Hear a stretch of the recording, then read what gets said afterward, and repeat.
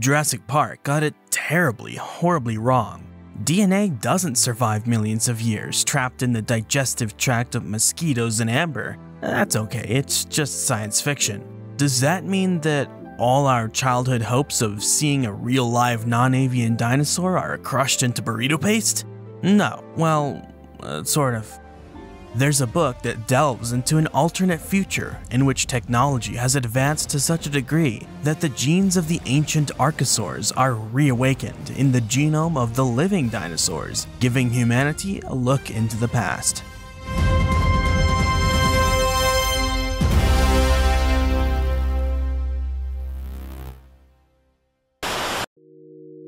Andy Frazer is an artist from Wales. His specialty lies in digital illustration and creature design. Over the last few years, he's been able to come up with many alternate worlds in which one group of animals or another have been able to survive through any number of alternate possibilities. His main project is The Dragons of Wales, which details the evolutionary trajectory of small pterosaurs had they not gone extinct with the non-avian dinosaurs. In short, they became dragons. Another project he's worked on for a while is Novosaurs. Novosaurs takes what's already been hypothesized and experimented on with the Chickenosaurus project started by paleontologist Jack Horner and extended it into its natural science fiction endpoint. The first Novosaurs book told the story of the domesticated dinosaurs of a possible near future. The fictional EvoD Bioscience Corporation created Novosaurs by manipulating the embryonic development of modern birds and began selling them to the public in 2047. Consumer demand was huge, and within a few years, dozens of increasingly exotic breeds were available. Check out my first video covering this project to get a fuller exploration of the lore. Inevitably, the public were always going to want something more. Something new. To paraphrase Jurassic World's Henry Wu, bigger, cooler, more teeth. And so, work began on a new generation of Novosaurs, like this early prototypical naked variety here. Like their predecessors, the second generation of Novosaurs are primarily created by manipulating the embryonic development of birds. However, in order to recreate the classic dinosaurian features that the public were clamoring for, the eggs are also genetically modified and hybridized prior to fertilization and development. This enables the creation of breeds which possess characteristics which, at least superficially, are closer to the public's idea of what a dinosaur should be. These characteristics include larger overall size, reduced feathering in some cases, and often more powerful musculature. Ironically, many of the first-generation Novosaurs were actually closer to the true appearance of their prehistoric relatives. But the public desire for dinosaurs which better matched their preconceptions was overwhelming. Naturally, for a commercial enterprise, EvoD was quick to respond to consumer demand. Put simply, the first-generation Novosaurs could be described as birds with some reawakened dinosaur characteristics. The second generation are dinosaurs with some vestigial avian characteristics. EvoD, in their scramble to match public demand, have created large, herbivorous variants that resemble the Therizinosaurs and Oviraptorosaurs. Many of these are unsuitable for domestic consumers due to their size and threat level.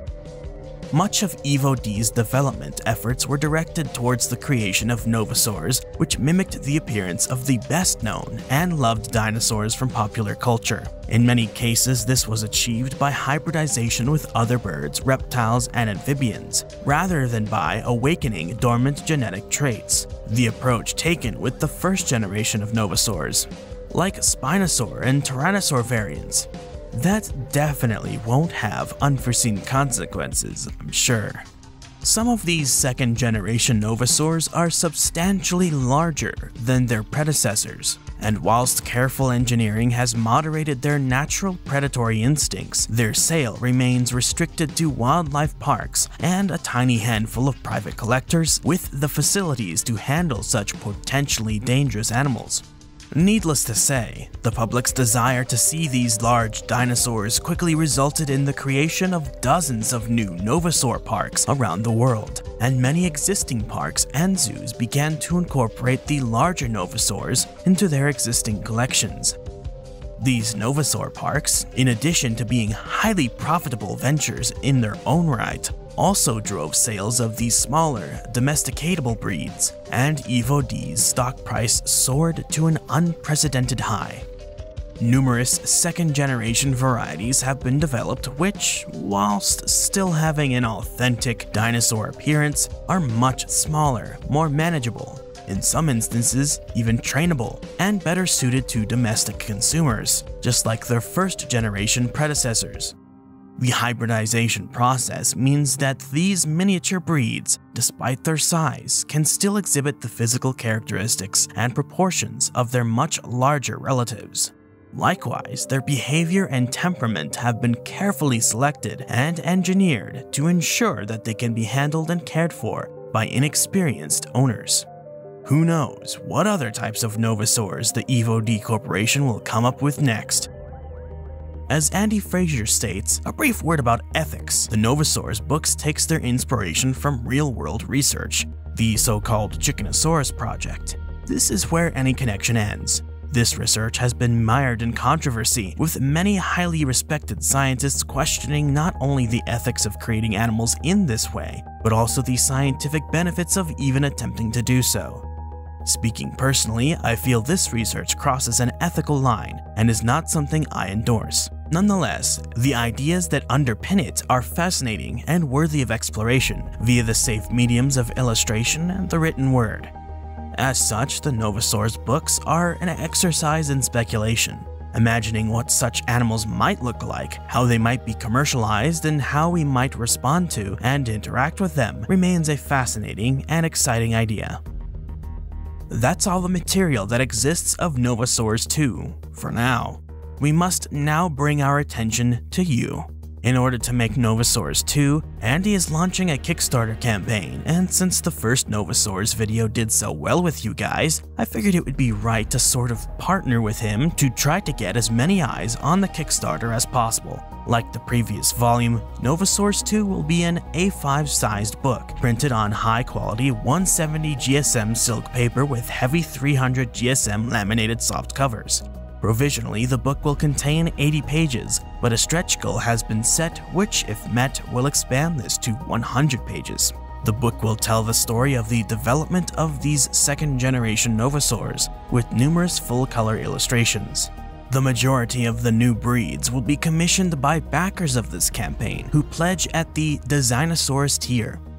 Each breed will have its own dedicated page, featuring a color illustration, statistics, and brief description. You can make a pledge without a reward, but the only fun is that if you, like me, are poor and can only give $1, that's way better than nothing. The first tier is £10 or $12 USD, and you get a PDF copy of Novosaurs 2, plus any unlocked stretch goals. Tier 2 is £15, $20, and it gets you PDF copies of Novosaurs 1 and 2, plus any unlocked stretch goals. Tier 3 is £16, $20, and you get physical and PDF copies of Novosaurs 2, plus any unlocked stretch goals. Tier 4 is £28, $35, and you get physical and PDF copies of Novosaurs 1 and 2, plus any unlocked stretch goals. Tier 5 is the same as Tier 4, but you get 2 physical and PDF copies of Novosaurs 2. The tier after that is £50, $63, because it gets you 2 physical and PDF copies of both Novosaurs 1 and 2. The last tier, the aforementioned Dinosaurs tier, is £100, $127, which gets you all previous rewards, plus you get to have Andy design your own Novosaur for this book. Your Novosaur will have its own page in the book, with accompanying notes and statistics.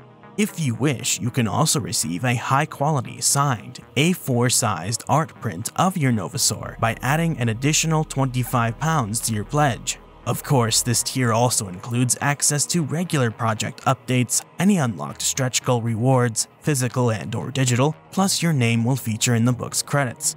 The initial goal to get Novosaurs 2 in your hands is £7,500, $9,560. Since Novosaurs 1 was able to reach its goal, I am sure Novosaurs 2 will as well, especially considering its greater diversity in dinosaur variants. However, were it to surpass the initial goal, it has two stretch goals. At 12,500 pounds, 15,935 USD, 20 extra pages with 20 extra Novosaurs will be unlocked. Stretch goal 2 is 15,000 pounds, or 19,122 USD. This will unlock a double-sided A3 poster featuring all the new Novosaur species commissioned as part of this Kickstarter.